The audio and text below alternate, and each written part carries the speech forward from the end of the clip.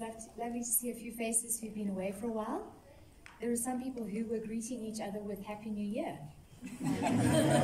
Because I think it goes like that, right? Because we don't meet every week and people have other things that come up. Sometimes, yeah, so we are at the end of February and some people haven't greeted each other since Christmas. But welcome. It's also half term for some schools, and it seems that a number of people have also taken this weekend to get away. So I think you were watching the group, and there are a number of people who've gone away.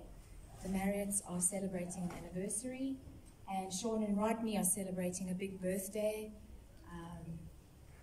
And there are a couple of people who are not well. Nigel is at home recovering. So there's a few people who are not here and missing. But I always think when there's a smaller group that God has something special. That tends to be the way it works, which is interesting. So I am anticipating something interesting this morning. So let's see what happens. Shall we light a candle as we always do? And I say it every time, and it is never meant to be repetitive, but in a sense it is meant to be repetitive, because the sentiment is always the same.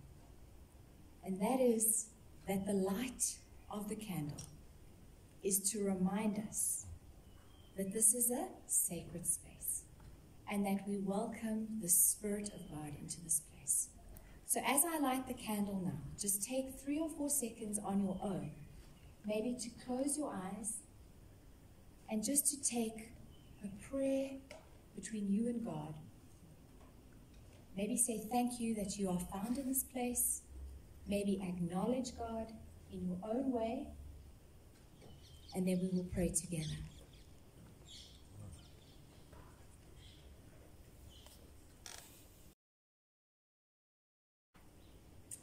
Hear the word of the Lord from Psalm 25, verses 1 to 10.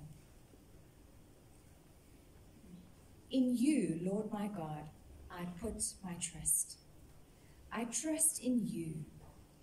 Do not let me be put to shame, nor let my enemies triumph over me. No one who hopes in you will ever be put to shame, but shame will come on those who are treacherous without cause. Show me your ways, Lord. Teach me your paths. Guide me in your truth and teach me. For you are God, my Savior, and my hope is in you all day long. Remember, Lord, your great mercy and love, for they are from old. Do not remember the sins of my youth and my rebellious ways. According to your love, remember me. For you, Lord, are good. Good and upright is the Lord. Therefore, he instructs sinners in his ways. He guides the humble in what is right, and he teaches them his way. All the ways of the Lord are loving and faithful towards those who keep the demands of his covenant. Lord Jesus, we come before you this morning. We come to you with all of our stuff. We come to you with our joys. We come to you with our heaviness. We come to you with our achievements and the things that we reflect on in the week that we are delighted about and grateful for. And we also come to you this morning with the sadnesses and the heaviness of what this past week has held. Thank you that we can come to this place and lay it all before you. Thank you that you are an ever-loving, ever-embracing God, full of mercy and full of kindness. Thank you that we can gather in this way. Thank you that we can be together, to encourage each other, to fellowship together, to learn together, to love together.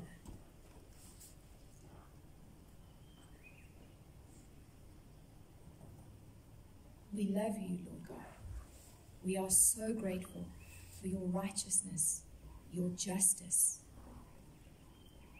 and who you are in our lives. We ask now that you would make yourself known, that you would be amongst us, that we would sense your presence, and that this time would bring glory to your name and your name alone. And we ask all of these things for Jesus' sake. Amen. Just listen to that again. 29,000 fatalities in Gaza. 69,000 injuries. And 1.7 million people have been displaced in Gaza. Okay, that's almost incomprehensible, right? It's like, I don't even know what to say to that. So I thought we could just take a minute and let's just have a moment together of silence. And if anybody would like to pray, please out loud offer a prayer, and then I will pray as well. Is everybody okay with that? Okay, let's take a moment.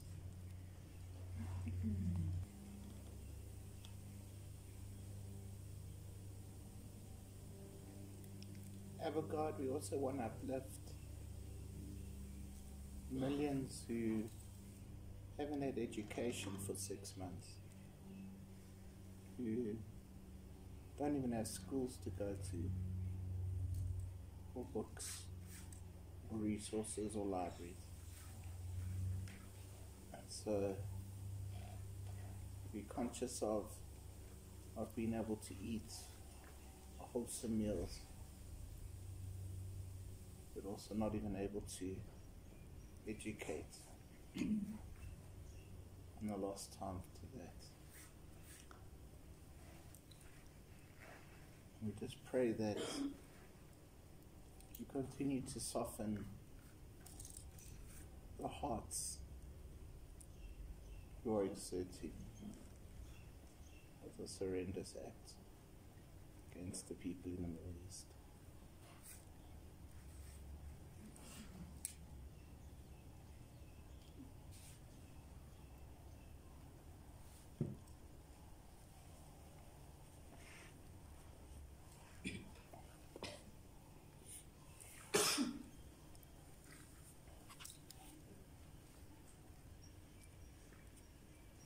Lord, when we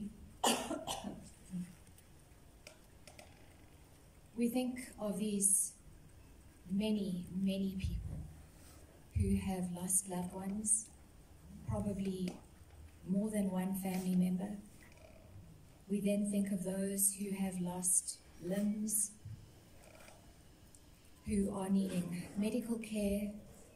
We think of those who are struggling with disease and unsanitary conditions.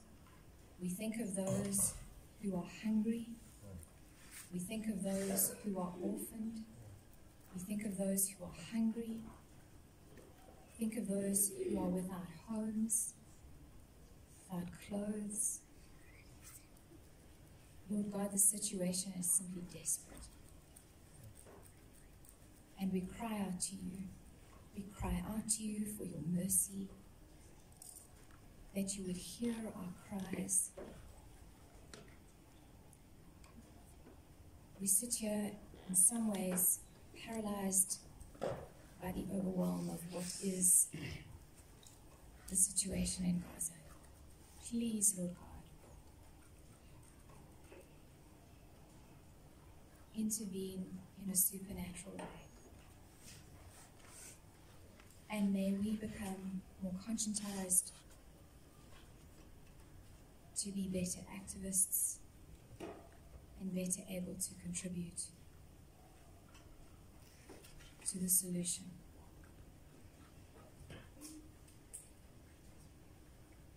Oh Lord God, we pray that you would hear our cries this morning. In Jesus' name, amen. Today be worth following along. Before Sabe comes to read, though, I want to just give you a little bit of context to the sermon.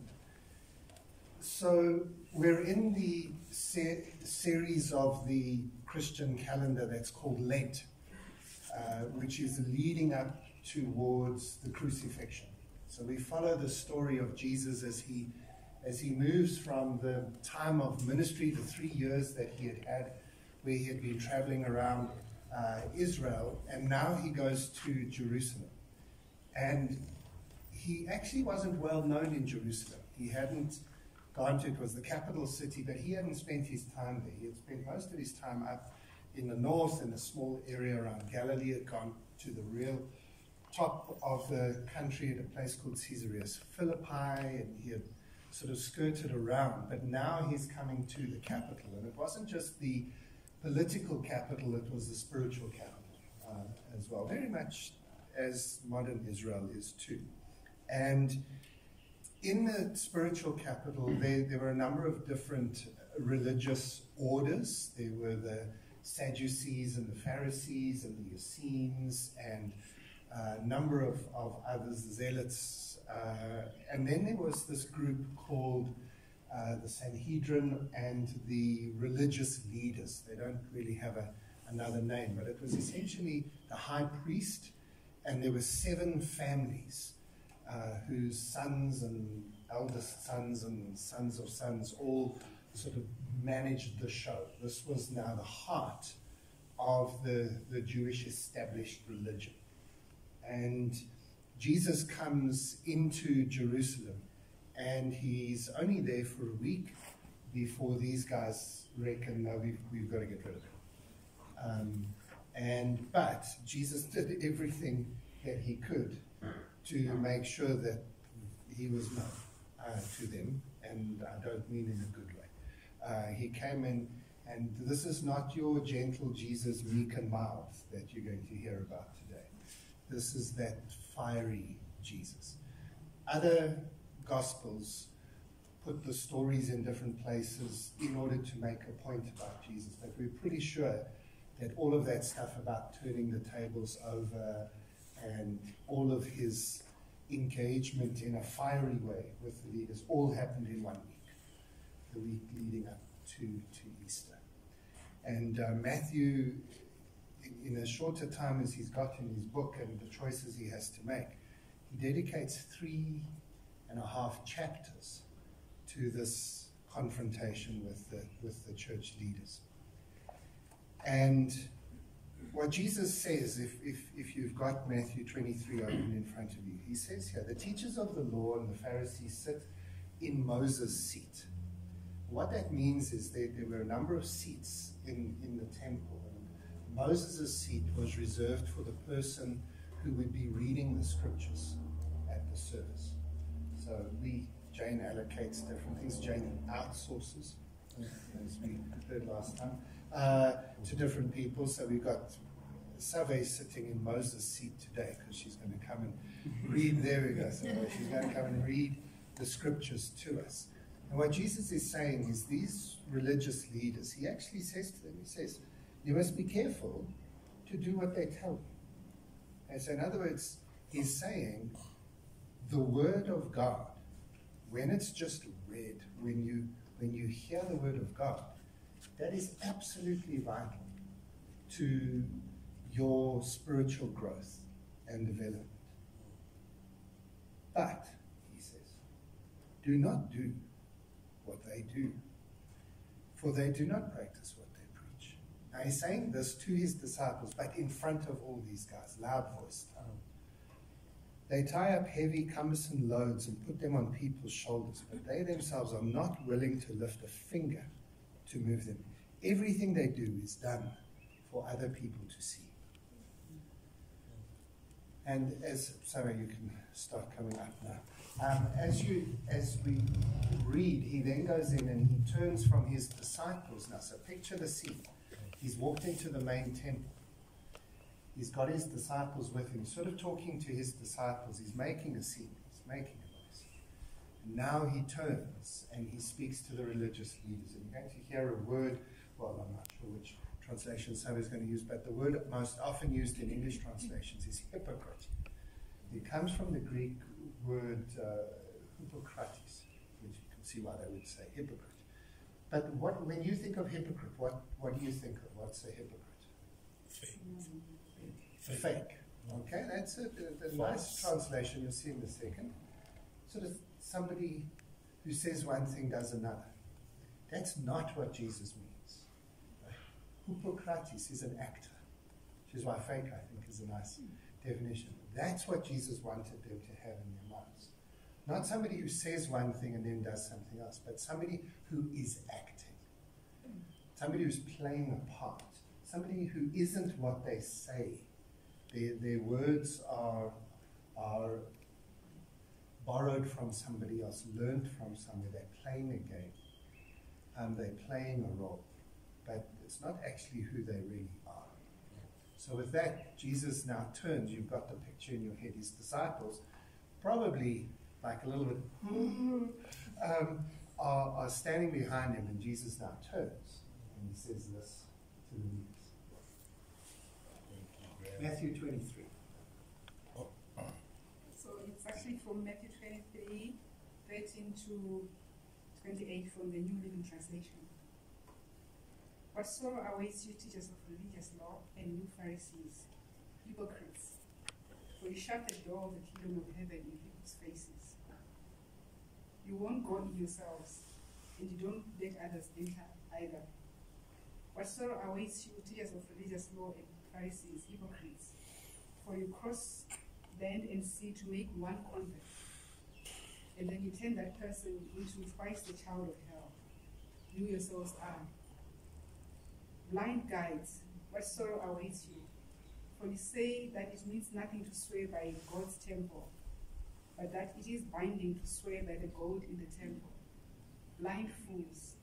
Which is more important, the gold or the temple that makes the gold sacred? And you say that to swear by the altar is not binding, but to swear by the gifts on the altar is binding. How blind! For which is more important, the gift on the altar or the altar that makes the gift sacred? When you swear by the altar, you are swearing by it and by everything on it. And when you swear by the temple, you are swearing by it and by God who lives in it. And when you swear by heaven, you are swearing by the throne of God and by God who sits on the throne. What sorrow awaits you, teachers of religious law, and you Pharisees, hypocrites! For you are careful to tithe even the tiniest income from your herb gardens, but you ignore the more important aspects of the law: justice, mercy, and faith. You should tithe, yes, but do not neglect the more important things. Lying guides, restrain your water so you won't walk accidentally. So you won't accidentally swallow a gnat, but you swallow a camel. What sorrow awaits you, teachers of religious law, and you Pharisees, hypocrites! For you are careful to clean the outside of the cup and the dish, but inside you are filthy, full of greed and self-indulgence. You blind Pharisee! First wash the inside of the cup and the dish, and then outside will become clean too. What sorrow awaits you, teachers of religious law and Pharisees, hypocrites! For you are like a white shirt, tombs, beautiful on the outside, but filled on the inside with dead people's bones and all sorts of impurity. Outwardly, you look like righteous people, but inwardly, your hearts are filled with hypocrisy and lawlessness. This is the word of God. Yes. Pretty hectic stuff, eh? Yeah, so when a Jewish rabbi teaches, and one day we need to allocate about 5 hours to church, Jane, so that we can understand this stuff properly. But when a Jewish teacher preaches, a rabbi, and that's who Jesus was, well, he always was that, but in that moment, he was summoning every bit of being a rabbi, a Jewish teacher. They teach it at 5 levels in every one of their teachings, and I think Jesus did this every time he spoke. So it's really remarkable. The first thing you look for, and for us it's that extra layer, what was he saying to the people in that day? And that's where you have to start. So who was listening to him? What did they hear? And I'm going to come back to that because the first and the fifth link together today. The second thing is called the Peshat reading. And that's where you look for what is the surface level implication. And so without knowing the detail, without getting into the underlying Greek translation and everything else and getting into the detail of it, just what does this sound like? You know, what's the surface, most immediate level understanding? For most of us, that's what we do most of the time when we read the Bible, and that's most of the sermons you've ever heard. There's always value at that Peshat level because the stories that are told are very clever and there's great meaning to them. So I want to start with that. And the Peshat level of this sermon of Jesus, this woe to you, you leaders. And I want to bring it, the Peshat is to bring it into our context, make it relevant to us. Woe to you, leaders of the church. Leaders of the church who are hypocrites. You are acting out your faith. You want to just look good in front of everybody. You want to have all the right words. But where's your heart? And this has been a really tough sermon to prepare. I've been thinking about it for a long time, and then when Jane asked me to preach and I realized we'd be in the Lent environment, I thought, well, then this is that opportunity. And it's a tough sermon because there's a danger in where we are, because we are like Jesus' disciples. I wonder how his disciples felt as he turned around and just laid into these leaders. They'd never seen Jesus in this mood before. For them, Jesus was the healing Jesus, the 12 steps Jesus. You know, every step forward is celebrated and every step backwards is greeted with understanding and grace. That's the Jesus they've known. But now they're standing here watching this fire breathing. I mean, if you go a step further, we'll get to it in a moment. He says, you snakes, you brood of vipers, who is going to rescue you from the fires of hell? I mean, he's never talked like this before. But there was obviously this passion in Jesus. And the disciples must have recognized it. The third level of Pharisee reading is to always invite his disciples to join into the reading. To say, make this your own. This now is a model for you to follow. So the difficulty of this sermon is I'm going to invite you to tell me what you think Jesus would be saying to the church today. And I know that for some of you, you don't have to dig too deeply to discover a brood of vipers in the church. You've been bitten by those vipers. That's right. You've seen the hypocrisy. That's why you are at this church today, not at the church you grew up in. And I want you to trust me on this journey. I don't want it to become self-indulgent, because the fourth level of the teaching is always the zinger. It's where the teaching gets turned around on you. So you know that's coming. You know that Jesus first invites you to join in the teaching, but then invites you to apply the teaching back to yourself. But I just wonder, for some of us, if it might be helpful, valuable, useful, to just reflect on the fact that we are disappointed with the churches we grew up in. Most people who join that We Are Church are here because you no longer feel at home in the church you grew up in, but you do not want to abandon Jesus. And you're trying to find a place where you believe Jesus is, because you don't believe he's in the church you left. So what do you think Jesus would say about your church?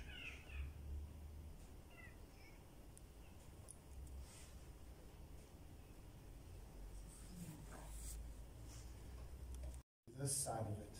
Velapi, you can record again. The zinger that comes in every rabbinic teaching is where the story then, and I think Jesus might have turned at some stage back to his disciples. The story invites you to recognize that you are part of the story and that you must find yourself somewhere in the story. And some of us need to look back and recognize we were part of that story at some stage. That's the I am an alcoholic part of the story. Because we, whether by doing nothing or more actively by being involved in leadership in those spaces before your word, Trish, the conscientization of us, we were involved. I was involved. Jane and I left a church that had actually changed their constitution to allow women to become elders, not pastors, but just elders. And we felt that that was wrong. So we left that church. This was a long time ago, don't look at me like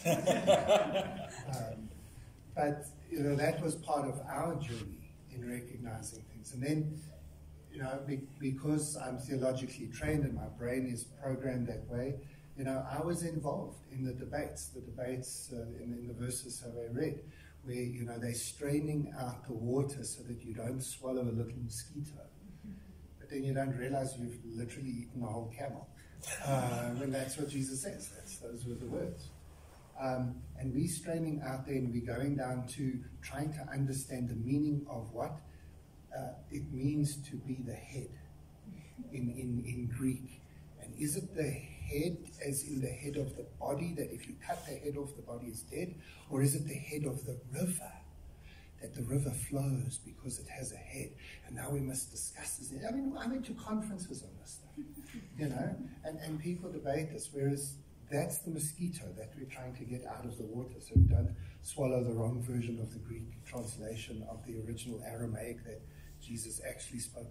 And then you realize, no, but if you step back and you realize that God is a God of love who created everybody, the Bible from cover to cover talks about the equality of the God image that is in every single person in the world. Why would we not open our churches up so that we could hear from every single person to hear what the God image in them has to say to the God image in us on every single day? It's actually Trish, as you said, when you sort of wake up from that, this is actually so easy. Why did I feel that it was so hard? But it's because you were in that trying to sift out the mosquito stage of your life. And whatever we might need to do to say we were part of that too, until Jesus came and said, no, there's a different way. Does anyone want to say anything about that part of what's happening here? I wonder what the disciples were feeling as Jesus was hurling these woes.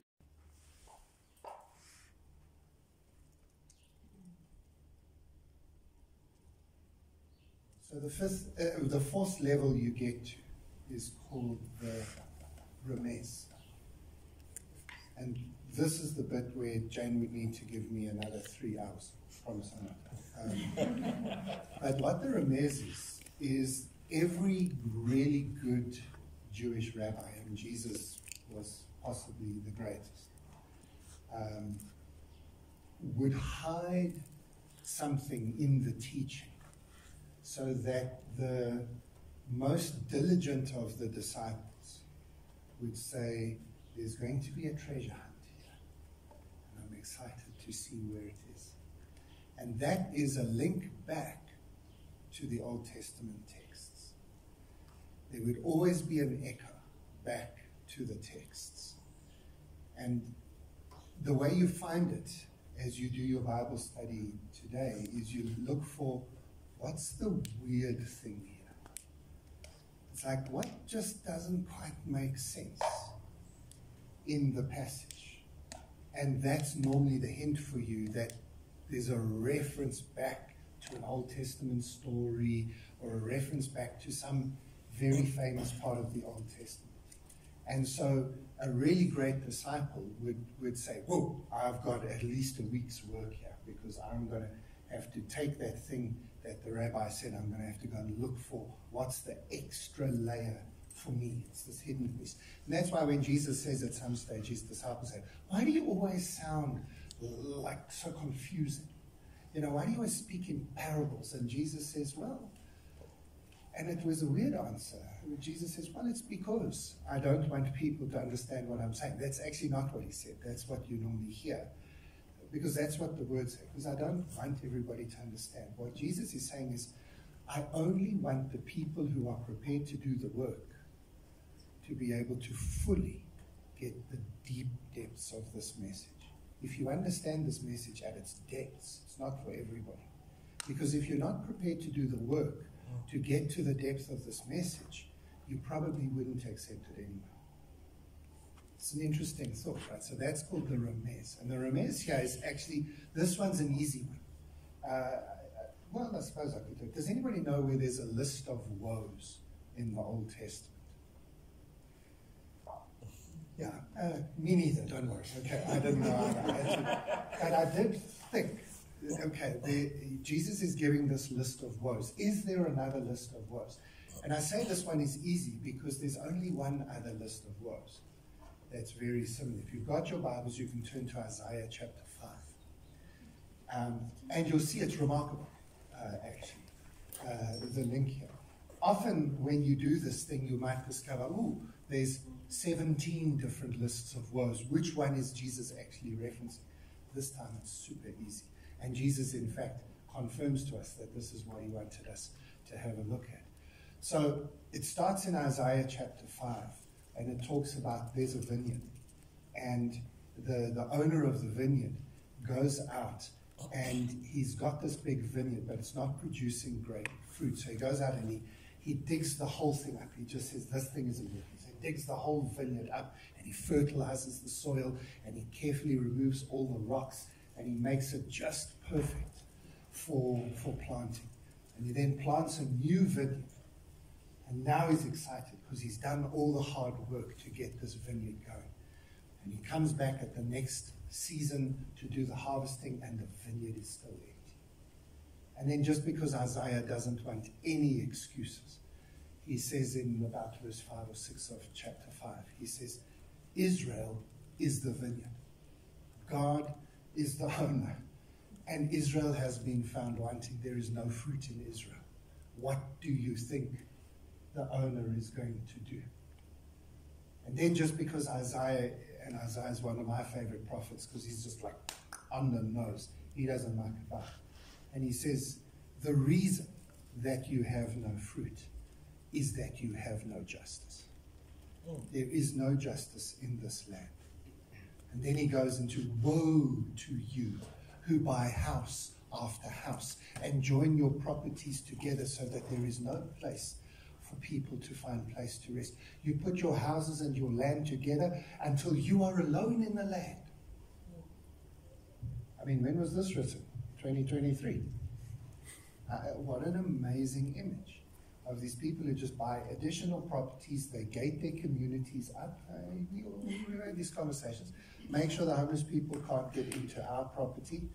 Every Tuesday when the garbage pickers come down, there's all sorts of chat on the WhatsApp group. Yeah, you want to keep all the poor people out of here until you are alone in the land. Woe to you. Woe to you. He goes on in verse about 9. I don't know what the verses are now, but he goes on the next verse. Woe to you who are experts in drinking wine. You get up early. Now, this one I had to pause a little bit. I'm pretty much an expert in drinking wine. But I think I'm safe on this. I don't know. I have to pray more about this. Oh, come on. But he says you get up early in the morning and you start drinking wine already. And you just get intoxicated and overcome with how much wine you drink. And you don't share it with others. I think that's the real issue. And not share with everyone. I'll take that as my interpretation of this verse. You take it. Yeah, you take it differently. Okay. And he goes on, and he's got 6 woes, all of which are justice issues. So now, back in Matthew, Jesus is giving this fire and brimstone, you leaders of the church, and everything you're doing wrong in the church. And that's a good enough sermon. You can stop the sermon. It's a great sermon. The church has hurt people, and it needs to stop. But then Jesus has got this remez, which he says, for those of you who want to take my message further, and I hope you all do as my disciples, this is the bit where the disciples get interested. He says, you can link this back to an older teaching, and you can understand that what I'm really critiquing here, although, yes, the church has messed around with its people. Thank you for those of you who have shared, and I'm sure and many others in your heart, you know why you left your churches. And you've got hurt, and a lot of the stories are very similar. They hurt us. But you see what Jesus is inviting us to do? He's inviting us to say, Zenobia, Henry, Trish, everybody else, do you think you were hurt?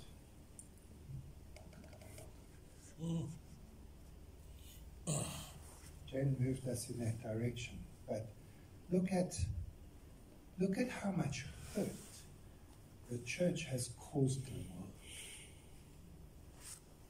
Because what Isaiah said about, remember, in Isaiah 5 verse 5, it says, Israel is the vineyard. Isaiah didn't leave this open for discussion or negotiation. And Jesus said the same thing is happening today in the church. The church has no fruit because the fruit is supposed to be a changed society. And you, church, are so invested in your, Jesus was pointing to the temple and the synagogue and all of the things around him. But then there was something smarter even than that. Because I can guarantee you that as soon as Jesus started with a woe to you, Isaiah 5 was in the minds of the Pharisees. And in Isaiah there are 6 woes. What's the biblical, what does 6 mean in the Bible? Yeah? Is that right? Imperfect woe. It's imperfect, yes. 6 is the number of imperfection.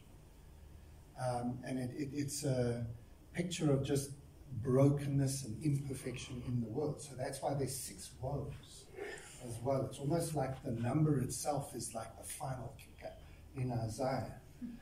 But if you count the woes in Matthew, there are 7. And I promise you, the religious leaders were counting Jesus' woes. And they got to number 6, and then he gave them a 7th. And they were going, ooh. This is now the number 7 is the number of perfection. Okay? On the 7th, that's why on the 7th day God rested. These numbers are important, not for any like magic power, but just for significance. It's part of the way of teaching. And listen to his 7th. Woe to you, teachers of the law and Pharisees, you hypocrites. You build tombs for the prophets. See what he's done here? He's like, yeah, I know you're thinking about Isaiah. I know you know your Bible. I know you knew this was the Remez. Welcome to my TED Talk. You say, if we had lived in those days of our ancestors, we wouldn't have ignored Isaiah. We wouldn't have killed the prophets. That's what you say to yourselves. But go ahead now and complete what your ancestors started. Jesus is not messing around today. He's saying, you have perfected being bad spiritual leaders. You snakes. You brood of vipers. How will you escape being condemned to hell? And now, my We Are Church friends, the final piece of the puzzle is called the sword. The sword is something only God can reveal to you. It's something that the preacher has to recognize. I'm done. The remez, that was pretty smart. I hope you appreciate it. But now it's up to the Spirit, who must guide you to decide what you want to do. So I'm just going to read, and then we're going into a time of worship as response. Therefore, I am sending prophets, sages, and teachers. I think it was at this point that Jesus turned back to his disciples. Some of them you will kill and crucify. Others you will flog in your synagogues. And you will pursue them from time to time. And so upon you will come all of this righteous blood. And then he, just to lay it in verse 36, he says, truly I tell you, this will happen in this generation. And I think he's talking to his disciples. I think he's saying to them, this is going to happen to you. Jerusalem, Jerusalem, you who kill the prophets and stone those sent to you, how often have I longed to gather your children together as a hen gathers her chicks under her wings, and you were not willing. Look, your house is left to you desolate. For I tell you, you will not see me again until you say, blessed is he who comes in the name of the Lord. I think God has allowed all of us to find each other here so that we can share our stories and we can find healing. I think God invites us then to look into ourselves and to discover again the prophetic voice. To say, we see what this world could be. We see what the church could be in the world. But I also think, and here's the zinger, that God is not going to be happy if this place becomes your sanctuary. The church is not a sanctuary. You can come for healing, but healing happens. And then you need to go back to that church and speak to them and tell them what you found and let them know. I think I might be dipping into a few of the 12 steps here, yeah? Because you don't do it alone. You don't do it for yourself. It's never done. Am I right? This is the word of the Lord. Be careful what you say thanks for. I think God is calling us to be healed. Be healed first. But then he's calling us to go and take whatever gets thrown at us, because we take these words back to the place we came from. We want to sing today in response to what we've heard, and we're going to be in different places with what we hear here. Some of us still need healing. Some of us still want to feel safe, and that's fine. Some of us want to see things differently. Some of us maybe need to begin to feel the urge to speak again and to say these words to families, to friends, to communities we've left behind who need to hear from us again. Wherever you are, I hope you can find where you need to be in the sword today. Let the Spirit speak to you. Is there anybody who has a song that you would just love to sing? We have access to the entire YouTube back catalogue of worship songs, and we can quickly get the words and throw them onto your WhatsApp. Is there a song that might just be in your head or your heart that would just feel appropriate at this stage? And possibly looking at the musicians a little bit more intently who's thinking music. The goodness of God. By Sisiwanis. Yeah? The goodness of God. Sisiwanis. All my days will be the goodness of God when I come to church. Okay. CC as in CDC.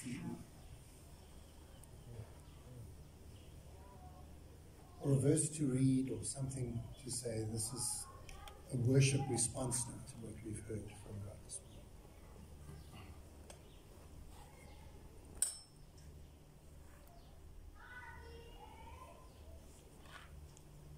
You got that, don't you?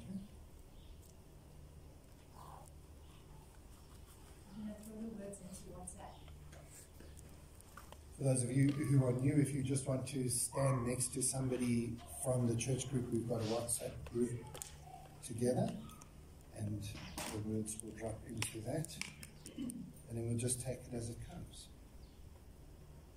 And Trish, I'm not going to be the white guy singing into the microphone. So if anybody wants to sing into the microphone, they're more than welcome. There is a microphone, but we'll just play the music and sing along.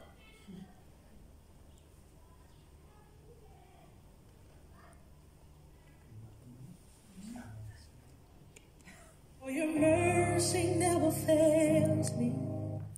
I love you, Lord. For your mercy never fails me.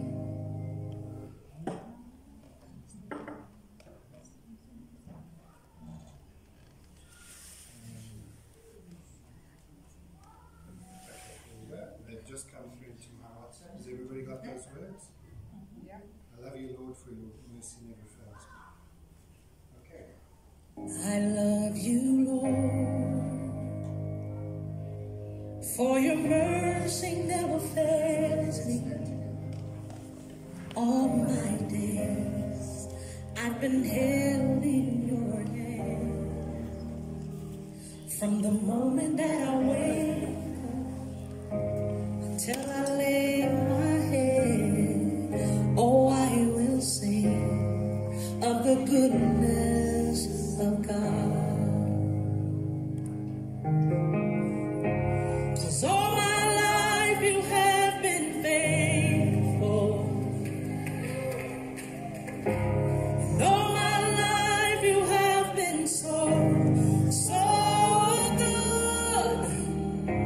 With every breath that I am able, oh, I will sing of the goodness of God. I love your voice.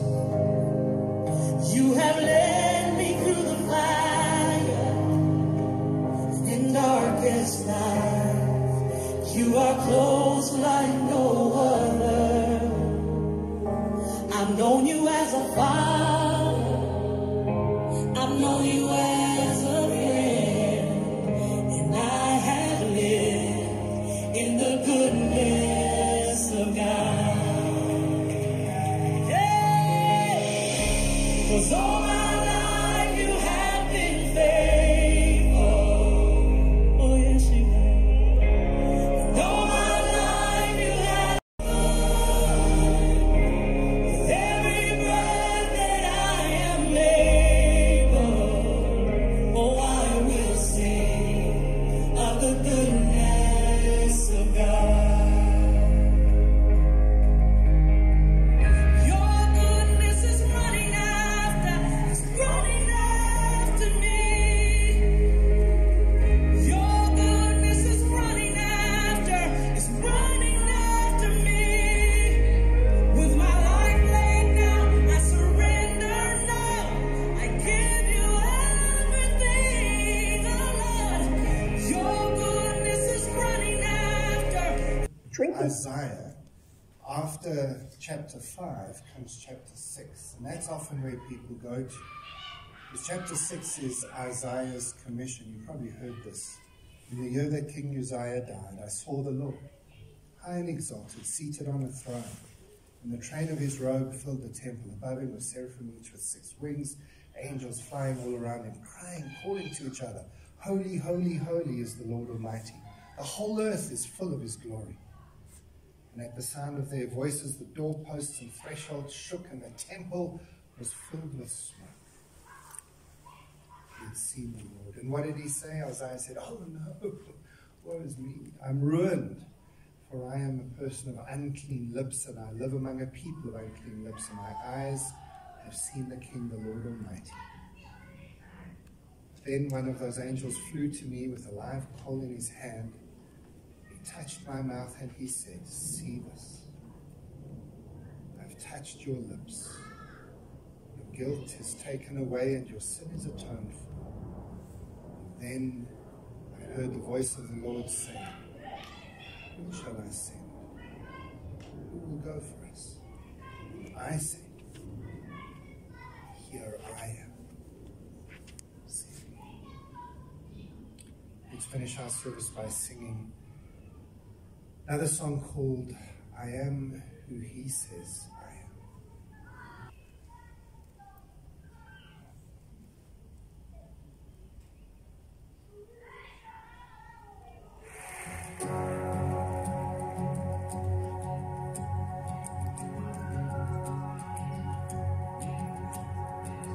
Who am I that the highest King would welcome me? I was lost, but He brought me in. Oh, His love for me. Oh, His love for me. Who the Son sets free, always free indeed. I'm a child of God. Yes, I am. Free at last, He has ransomed me. His grace runs deep. While I was a slave to sin, Jesus died for me. Yes, He died for me. Who the Son sets free, always free indeed. I'm a child of God. Yes, I am. In my Father's house, there's a place for me. I'm a child of God. Yes, I am chosen, not forsaken. I am who You say I am. You are for me, not against me. I am who You say I am. I am chosen, not forsaken. I am who You say I am. You are for me, not against me. I am who You say I am. I am who You say I am. Who the Son sets free, always free indeed. I'm a child of God. Yes, I am. In my Father's house, there's a place for me. I'm a child of God. Yes, I am. Dear God, thank You that we are Your children, that You love us dearly, that You have called us to be Your own. We thank You that You have shown us a way to love You and a way that we are loved that many of us didn't know before. We thank You. We thank You that we are finding healing and growth and insight and understanding like we've never had before. We pray that You would continue that work in us. Lord, we pray for our families. We pray for our friends. We pray for our churches, that they would see this too, that they would come to recognize Your great love, that they would come to recognize Your wonderful grace. Lord, we pray that You would help us not to hide here in Your grace, but that we would see that You have called us to take Your grace back into that world and to show them who You really are. Let's say the grace together. Now and the love of God, the fellowship of the Holy Spirit, love, sorry, I missed it. I was in my prayer. Let's say it. Now may the love of God. I'm going to change. I'm in a different place. And now may the grace of God and the love of Whatever. You lead us in whatever grace you want to say now. This is my part. We're in a different place. Now may the grace of God and the love of Christ and the fellowship of the Holy Spirit be with